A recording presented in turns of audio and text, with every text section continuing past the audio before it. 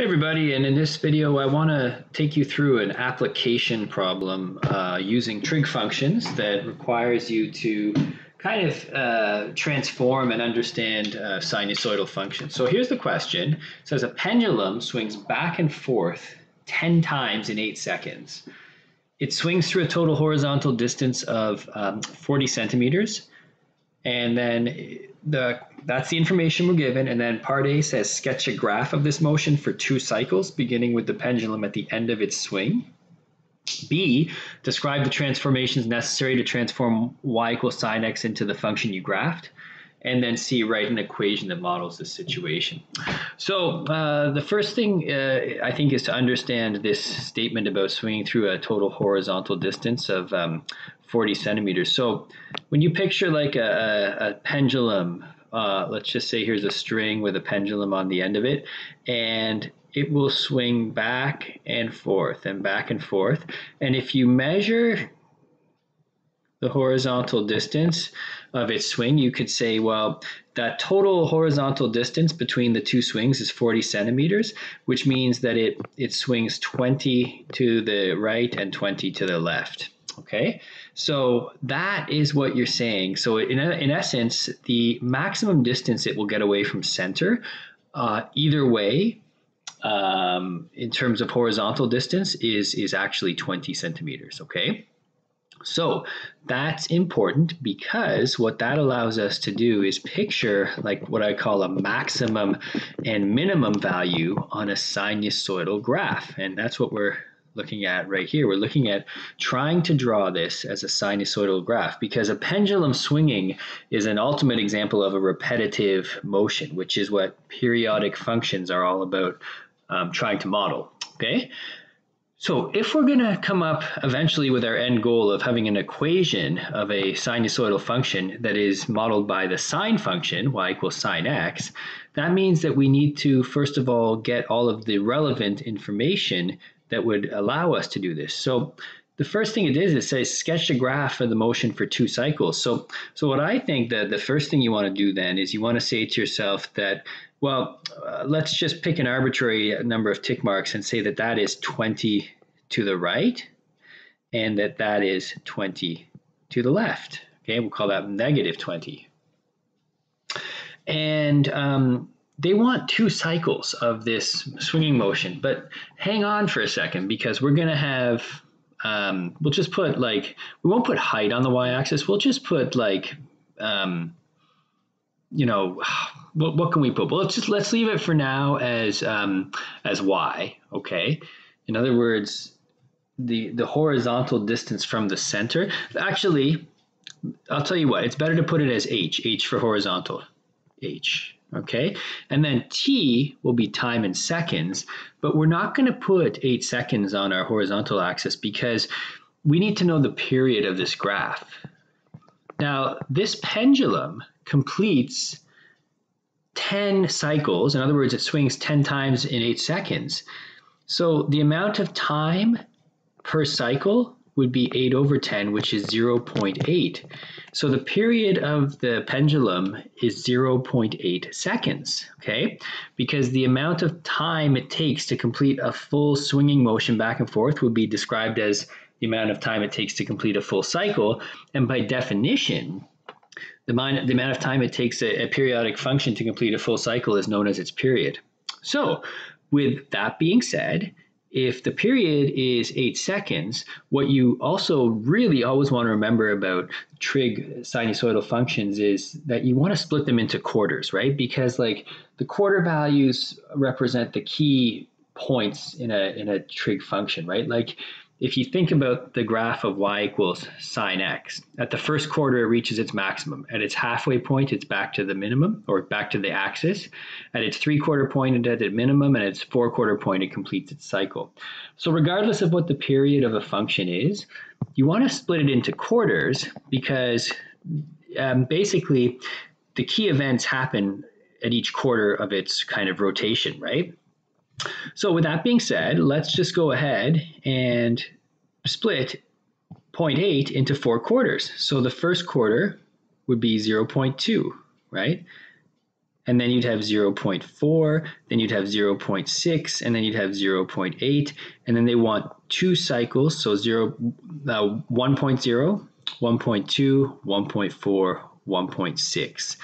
And so I'll just put in 0.8 right here, and I'll put in 1.6 right there. And that would represent the total amount of time, also known as total elapsed time, that will have had to have occurred when 2 cycles are complete of this pendulum swinging back and forth. Now, we're going to sketch 2 cycles, and when we sketch those 2 cycles, we're also going to remember that it says the cycle begins with the pendulum at the end of its swing. So not in the middle. So that means we either start the cycle here or here. And I'll just start the cycle at the bottom. Okay, I'll start the cycle there. And then at the first quarter, it will hit the axis. At the second quarter, it'll be maximum. At the third quarter, axis. Fourth quarter, minimum. First quarter axis, second quarter maximum, third quarter axis, fourth quarter minimum. See what I'm saying is that the important stuff happens at the quarter points. And then I just sketch it out, right? And I've got what it wants, which is 2 cycles of the periodic motion. So what are the transformations? If I used sine to graph this, and just between us, I would not use sine to graph this because cosine would be far easier because the cosine function naturally starts at its maximum. So all you would have to do is reflect it, but we won't tell the textbook manufacturer, right? Just keep that between us. But in any way, the point is that sine, we won't let them in on our secret, but sine here is not the best choice, right? But anyway, what would we have to do? Well, the first thing we'd have to do is we'd have to remember that sine is a function that has an amplitude of 1, but this function has an amplitude of 20. So number 1 would be vertically stretch by a factor of 20, which is, pretty significant. So I can write that in.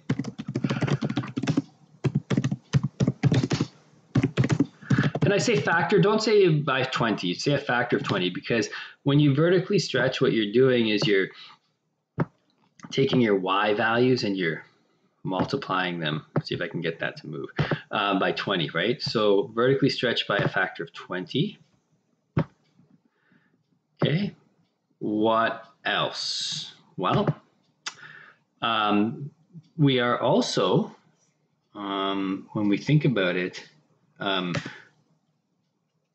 the sine function should complete a full cycle in 2 pi radians, but it's actually a lot less than that, right? So what we need is a k value here. If we're going to talk about horizontal compression, because the graph has been horizontally compressed, what we need to say is period equals 2 pi over k, and the period of the function, as we know, is 0.8, right? So 0.8 equals 2 pi over k. So k is going to equal 2 pi over 0.8, and 2 divided by 0.8 is 2.5. So k is going to equal 2.5 pi. Remember, this time k actually equals 2.5 pi. So if a graph had a k value of 2, you would say that it's been horizontally compressed by a factor of 1/2. If a graph has a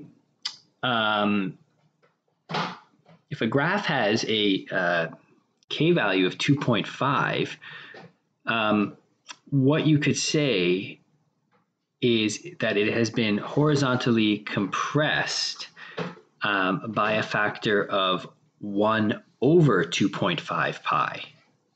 Or if you prefer, 1 over 5/2 pi, okay? And so it's actually quite a confusing statement. I fully understand that, but that's what you kind of need to say here. You need to indicate to the teacher in this case me, that you understand that it's been a horizontal compression. And so that's what we'll say, that horizontally compressed. Okay, now by a factor of 1 over 5/2 pi. But 1 over 5/2 is the same thing as 2/5. Okay, so I would say the best way to put this would be to say that it's been horizontally compressed by a factor of 2/5 pi. Okay, and in case that's confusing, what I'm actually saying is 1 divided by 2.5 pi. And I guess that would be an acceptable answer too, but I think the 2/5 pi one kind of sounds a little smarter. But anyway, the final thing then that we have to account for is horizontal translation, because a sine graph does not start out at its maximum. A sine graph, when you look at it, doesn't matter what the period is, a sine graph reaches its maximum at the first quarter point, right? Well, what should be occurring at the first quarter has now been shifted to the halfway point. So in other words, it's as if we would want the first quarter to represent the maximum, because the sine graph starts at the axis, reaches its maximum, and then goes back down. So we would expect the first maximum to occur at 0.2, which is the first quarter of the period, but the first quarter, or the first maximum in this sine graph, does not occur then. It occurs at 0.4. So in other words, the graph has been shifted by 0.2 units to the right. Okay, the graph has been shifted by 0.2 units to the right. And so that we are also going to say here, horizontal shift, because we're lining up where the first maximum occurs and comparing it to where it should occur. And it should occur at 0.2, but it's occurring at 0.4. So horizontal shift of, right, 0.2 units right. And once we got that, what we have is we have an opportunity to solve this final part, which is the equation. And remembering that we have the horizontal distance, let's put that in a bigger font now, horizontal distance as a function of time equals 20 sine, now remember our k value, 5/2 pi,